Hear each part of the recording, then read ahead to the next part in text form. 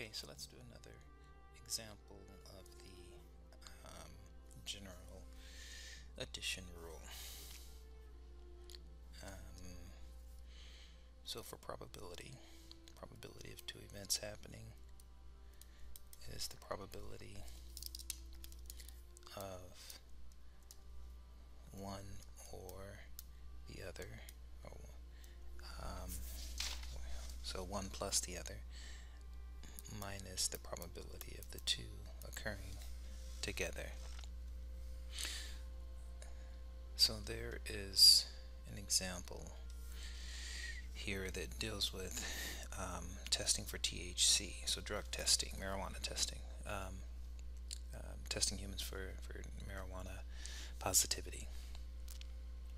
So one thing that really helps tackle this type of problem is a two-way table.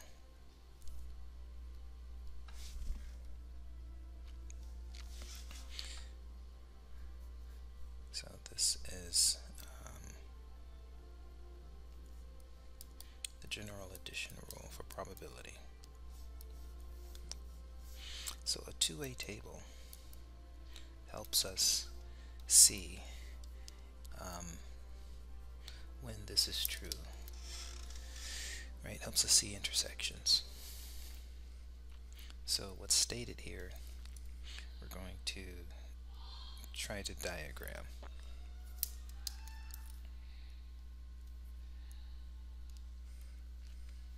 So we had some number of subjects that were tested, and in those that were tested, some actually used and some did not. But whether you use or not is not always consistent with whether or not you test for positive drug consumption. So let's say we use this top row to indicate those subjects that it actually used and the count of those who did not. And if we look at the 300 that were tested,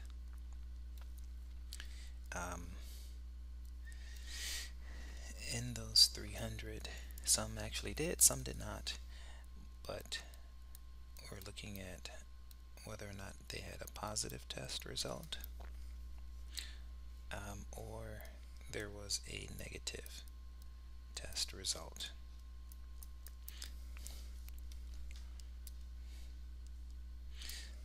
So let's say that there were a total of how many that ended up with positive test results. It looks like that number is 143 that had positive test results and 157 total that had negative test results. Some of those were false positives, some of those were false negatives. So when we look at false positives, it means that it was a positive test, but they actually it was a positive test, but they actually did not use. So that would place them over here, false positive. And that number for false positives was 24. And then there were also some 157 negative. Of those negatives, 3 were false negatives, meaning that they were negative, so it resides in this row. But did they use? If they actually used, but they ended up with a negative result that said they didn't, then we're over here with a false negative.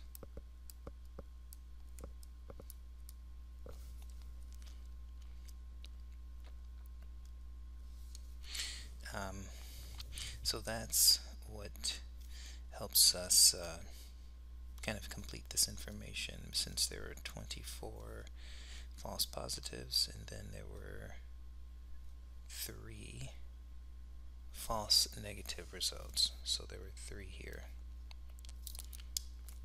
and 24 here.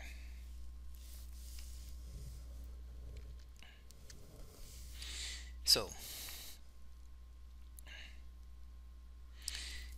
one thing to help us think about this is a positive is a yes,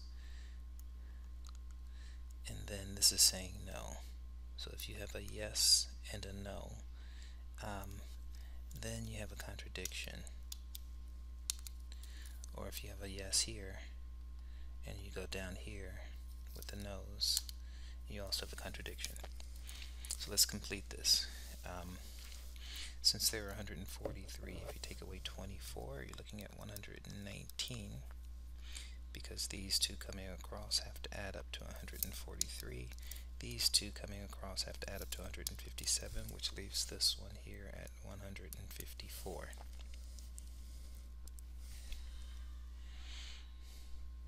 So now we can answer a few basic questions.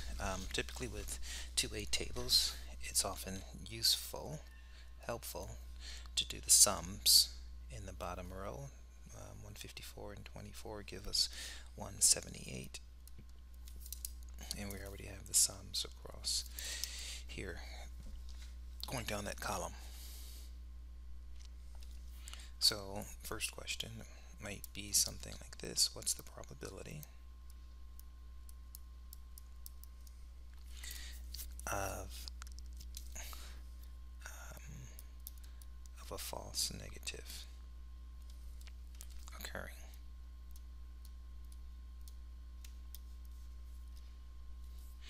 Of a false negative occurring for someone who actually used. So they're using, but the test says that they didn't. So it's a negative, but it's a false negative. As in many of our problems, we're just looking for a count. So what's the probability of a false negative for someone who actually used? So we know that there were 3 that used truly, but yet that ended up with a negative test result.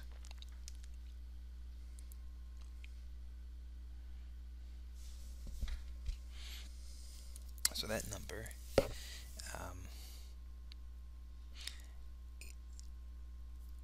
given that they actually used,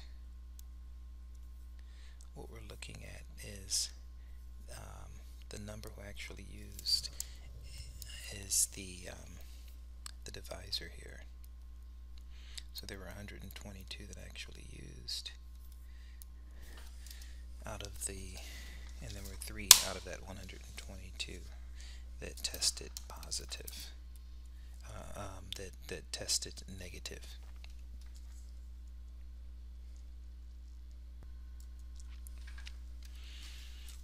So another way to think about this is, of those who actually used, how many were generated, or how many were part of a group where there was a false negative. So that's a limiting factor. Once we say for those who actually used, then we're just looking at 122. How many of those were false negatives? So the wording is everything here. Let's try another one. What's the probability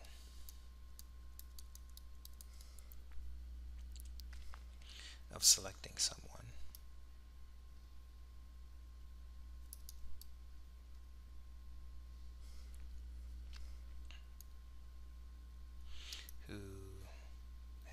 positive test result.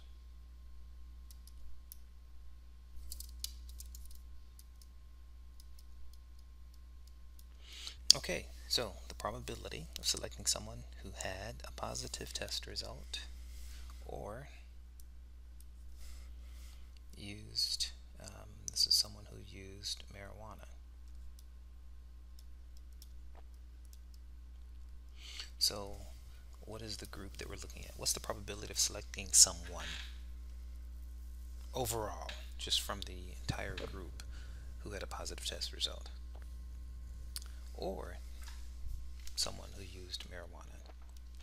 So if we go back to this and we look at the number of people who had a positive test result, would be my 143. So that fraction is out of the 300. And then the number of people who actually used marijuana is 122. So what we're looking at is 119 plus 24 to give us the 143. And for this one, it would be 122 for those that actually use. So the question is, what's the probability of selecting someone who had a positive test result?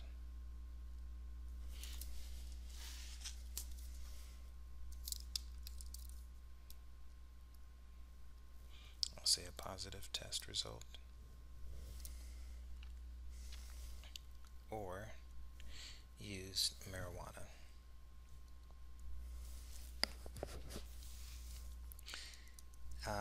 So those are two different groups. The number that used marijuana, I think we said that was 122.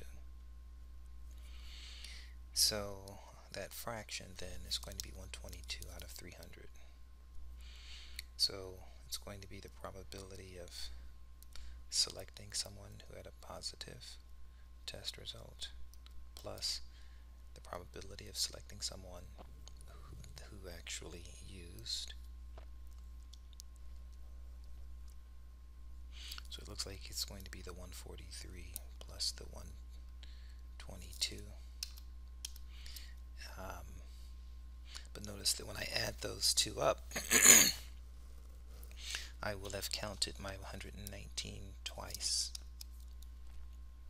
because that 119 is both. And look at where 119 resides. He is the intersection of those two. Positive test result and they actually used. So I will end up subtracting this double count, double dip. So minus the intersection of those two events right there, this and that occurring at the same time. And so that's going to be my 143 over 300 plus my 122 over 300 minus the probability of those both occurring, which is 119.